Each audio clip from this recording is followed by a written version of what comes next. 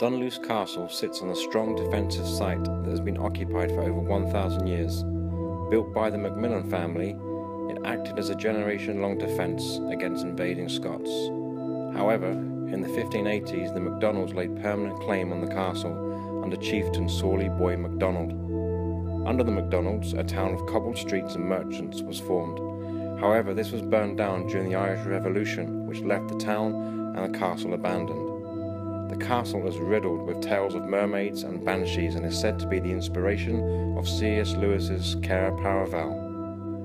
Further archaeological investigations are starting to bring Dunluce town up from the ground to form one of Northern Ireland's most iconic tourist attractions, with a tourist centre, interactive treasure hunt and a developed app about Dunluce Castle.